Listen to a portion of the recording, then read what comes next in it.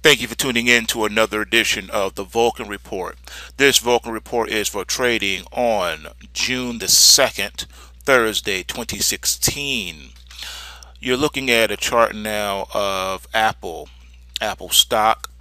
As you can see, the market has some trouble as it bounced off the first trend line resistance and is heading back down again at 98.46. As you can see, momentum is starting to point down, and we're still in a downward channel in this. We have overhead resistance at 106.72, and right now the market is trying to fight to get back above this short-term trend line here, the purple line, and right now it's having a hard time doing it. I don't see that happening, and we see more downside coming within the next few days here. Taking a look now at Amazon. Amazon, as you can see, it's trying to lock in even though it is overbought, and we just hit a new high of 726.43. Market is well supported at 625.95 and remains in a powerful uptrend, as you can see here. And I expect higher prices on this one within the next 3 to 5 days. Looking now at coffee in the commodities market. We see overhead resistance at 135.04, and the market currently trading at 122 on the close, and the upward trend line resistance here is at 127.69, as this market is still pretty much flat to nothing going on here. Still in a well-defined downtrend overall, trying to bounce off of almost going into a support. So this market still has more downside to go. It's not oversold in any stretch of the imagination. It's just waffling around here in a range. But I see sideways to lower prices continuing in this market as well. Taking a look now at crude oil. Crude oil at 48.95. This market, as you can see, momentum is coming off. So it's out of that overbought status, but it's still in the Kumo cloud, even though it's a narrow one, trying to break and close above 49 to get back into the 50 handle. And on this one, even though the overall picture is still in a downtrend, we still are in retracement mode, very much so. And this market is well supported at 39.62. And I expect higher prices within the next 3 to 5 days. All right, looking at the Dow futures. As you can see, this market's well supported at 17,407, and the market is struggling to get back above 18,000. That's going to be the test in this market as momentum is starting to come off. The market remains well supported here. Like I said, you can see here we have a nice cross upward here, but we still could have room to pull back a little bit more before retesting the 18,000. So I'm going to say sideways to slightly higher prices within the next 3 to 5 days. Looking at the emini S&P 500 futures, this market's well supported at 2035.5, and just like in the Dow, this market's trying to get back above 21. If it can get above 21, then we're looking at much higher prices coming in this one. Market is overbought, and it is in the process of trying to lock in on the upside. So on this one, we do see some sideways to higher prices also within the next 3 to 5 days. And everything's going to be contingent on the financial sector as far as what happens this Friday with the Fed, and as they're going to be taking a look at unemployment and see how that jives out. Looking now at Facebook. Facebook is momentum is down. Momentum is bearish on this one, even though this chart is bullish. As you can see, light volume coming off of a holiday.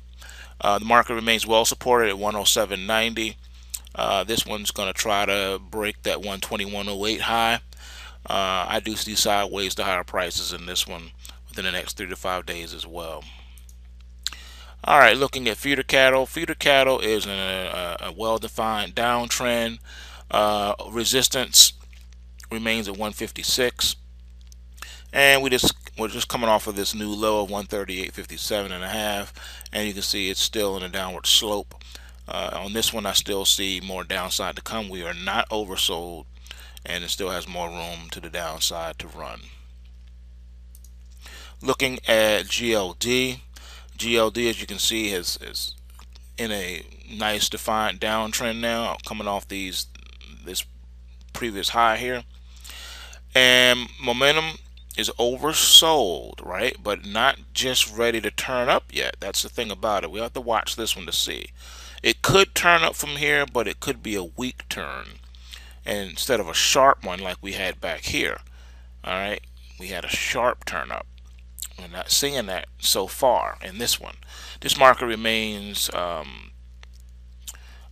resistance is strong at 123.61, and right now this market is about to test this trend line support here right below that 115. So this will be one to watch, and you can see the downward sloping the short-term trend line. That's not good. As that crosses below the purple line here, that then pushes the purple line down, and then that will cause that to cross below the orange line, and creating a new bear trend to the downside, or reestablishing the old trend here. So this one looks very bearish right now. Alright, looking at the gold futures, same thing. This will be the fifth down week if we close down here. Market is oversold, trying to lock in. Same scenario happening here. 1200 is what we're trying to respect. If the market can stay above 1200, like I've been saying for weeks now, that 1200 should be the strong support, then the market can stand a chance to recover. What will happen is this will come, it can still cross below it, but instead of causing this one, instead of pushing down on this trend line, this purple one, it smooths out, flattens out, and then comes back out again. So that's the scenario you want to see if you are bullish on gold. You don't want to see it close below 1200. Looking at Google or Alphabet, 734.15 is where we finished out at, and this market is well supported at 675.26. And as you can see, we're in overbought status, but the market's trying to lock in and get a run started here to get back above 750. I do see sideways to higher prices within the next 3 to 5 days in this one. Looking on now to lean hogs in the futures, 81.12.5. Market is in an upward thrust, but nothing's really playing out just yet. Once we get back above the high of this bar here and head toward 90, I do see that happening here in this market.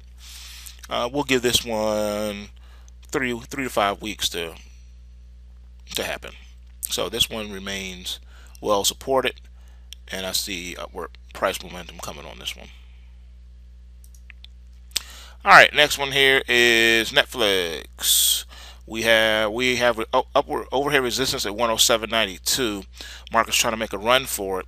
The momentum is coming off though, so we may be able to scratch it, but it's looking weak, like it wants to go back down.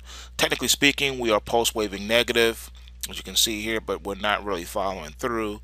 But we could start, if we start to break down here in this cumulative cloud of death, we could break down below the cloud, but I think the market wants to make a run and break out of it. It's going to be hard to do because we have all this action back here, here, and here, and we're still technically in a downtrend. All right, so we'll have to see how this one plays out. This one I see sideways prices. I don't really see a breakout just yet out of the cumulative cloud. The market will have to prove us wrong and choose a direction. Right now we don't have a direction. All right, looking at the NASDAQ futures, 45.22.5. This one is bullish, trying to get ready to lock in even though it's overbought. Wants to make a run at the 46 handle, and it's going to have a tough time doing it. So this one I see flat to sideways prices as well. But I think it's going to try to make a run higher. We'll see if it can get some momentum behind it. Right now we don't have any. And looking at the QQQ or cubes, 110.35 and well supported at 104.81. This market is flat. Look at the trend lines that are just stretched out here sideways. Overbought, trying to lock in something, trying to get something going, wants to head toward 115. I think it could be successful, again, if we can get some momentum behind it. Moving right ahead now to silver futures. Again, 5th week down. If it closes down like this will be the 5th week. It's getting dangerous. It's flirting dangerously right now with being below 16. We're at 1596 half. Cannot close there. We cannot have successive closes below 16. Market needs to be well supported at this 16 level. We are in an oversold scenario where the market could bounce from here, or it could try to lock in like it's looking like it wants to do, and it wants to get busy and break below this trend line. Not a good thing, because the further we get into the Kumo cloud, we wishy-washy back and forth in here, but until we break out or down below it, we're trendless. So right now we are trendless, but the bias to the downside on this one. This market's fighting for its life. Overhead resistance remains at 1798. SLV, overhead resistance 1701. Same scenario here, flattening out, but momentum is to the downside.